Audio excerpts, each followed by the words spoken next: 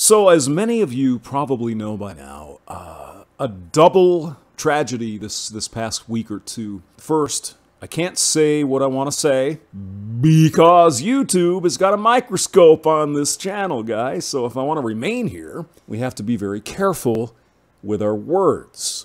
So I'm going to call a certain organization Mr. A. Capital letters. You're with me. Okay. A prominent Mr. A, activist, lawyer, member of the National Coalition for Men, was murdered in California. Marc Angelucci. Marc appeared in the movie The RP by Cassie J, and I'm looking around the internet on a lot of these news stories. Well, this controversial documentary, The RP, the only people who found any controversy in that particular film were the F-word people, because Cassie J exposed that men do have issues in the United States. Not all men are privileged with a sack of goodies given to us because we're men. There are issues that should be brought to the fore. For example, divorce court, child custody, various other things, right? So Marc Angelucci was in the RP documentary, and if you haven't seen it, you can find it on the internet. Costs you, $5 or whatever to watch it. And if you're cheap, you can go to Cassie J's website. You can get some interviews and such that weren't included in the film itself. And I believe Marc was a part of one of these interviews. So the scenario is this: a man dressed in a delivery outfit went to Marc's house in California, claiming that he had a package for Marc. Well, his roommate answered the door, and the guy apparently asked him, "Are you Marc?" And he said, "No, but I can take the package." He goes, No. I've got to have Marc. He's got to sign for the package. I mean, nothing that unusual, right? Sometimes you have to sign for a package and whatever. So this guy was dressed in his uniform, and as soon as Marc came to the door, he murdered him. The same scenario happened in New Jersey, North Brunswick. Very familiar with North Brunswick, actually. Where a federal judge, her husband, and her son were attacked in exactly the same manner. The delivery guy suit, the package, come to the door, I have a package, mid-afternoon, so it kind of looked like it might have been legit. The 20-year-old son of the judge answered the door and was killed immediately by gunshots through his heart. 20-year-old man. And this guy shot up the husband of the judge. Fortunately, the judge was in the basement, so she was not injured, and her husband is expected to recover, but her son, 20-year-old guy, it was the same person, it turns out. The FBI has confirmed that Roy Den Hollander is the murderer in both cases. Now, fortunately, this guy did the taxpayers a favor by doing a taxpayer relief shot. They found this guy after he did himself in. There was paraphernalia, there was documentation, there were pictures and packages allegedly used in these killings. And he had the image of another judge in New York, another female. It turns out that it appears he was on his way to do more nefarious shit.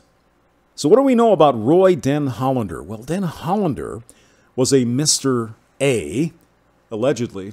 This guy was so toxic that Harry Crouch, who is one of the leaders of the National Coalition for Men, kicked him out because he threatened him and Angelucci had a beef about the selective service case that was actually found unconstitutional on appeal right now. And he had a beef with the judge, Esther Salas, because he went before her in a couple of cases and whatever, and the guy was a frigging crazy person. So rest in peace, Marc Angelucci and the son of Judge Esther Salas. What is the media trying to do, though, guys? They're trying to tie everyone who is a Mr. A into this nut job crazy person. I've read stories in Salon, Amanda Marcotte, of course, it's natural for her. But in other places, the controversial, the RP documentary, so on and so forth, this guy was involved in that particular thing. They bring up ER. They bring up some of these other weirdos that went out and did bad things and claimed they were a Mr. A. This is not the case. You see, this is another instance where, well, the current situation that we really can't talk about, a very, very few instances of these bad cops and whatever doing what they do, they say all cops are bad. Here we have one particular nut job, and now they're going to try to say that all Mr. A's are bad. They're evil. They're toxic. They're terrorists in waiting. Absolute nonsense. But that is the way the media is going to spin this thing. And they're spinning like crazy.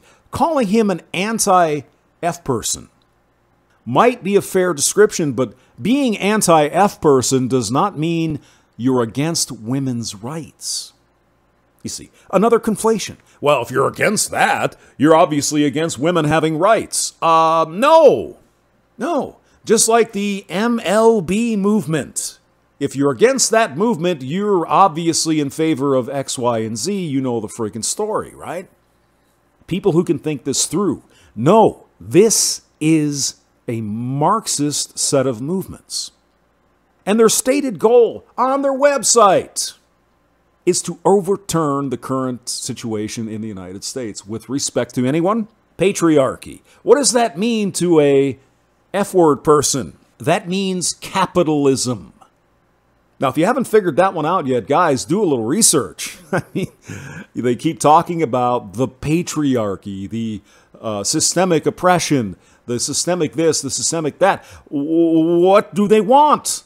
They want to tear down the system, which is capitalism, meritocracy, etc. and so on. Equal opportunity, but not equal outcome.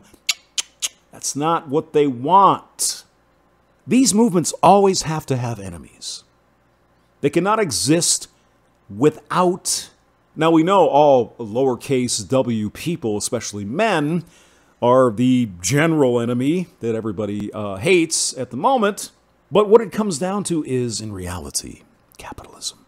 They don't like it. They don't want it. Now we have our frigging Congress going to put into effect, essentially, universal basic income.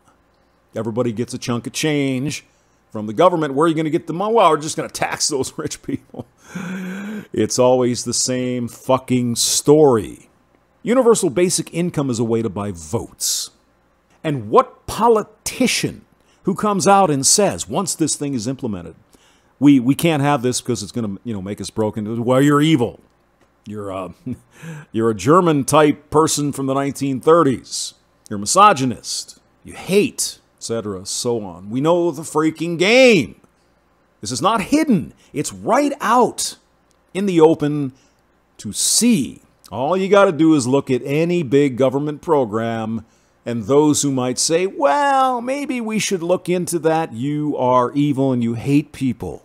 Social Security, Obamacare, etc. Once a big government program like universal basic income is in effect, it will never go away. It's not a camel nose in the tent. It's the whole fucking camel. And you're going to like it. You let this shit go on, people. This beautiful experiment, flawed as it has been, the United States of America, we're done. So rest in peace, Marc Angelucci, and the 20-year-old son of the judge who was murdered by a complete and utter nut job. And don't let these people, these media, say, well, he's a Mr. A. All Mr. A's are like that. Bullshit.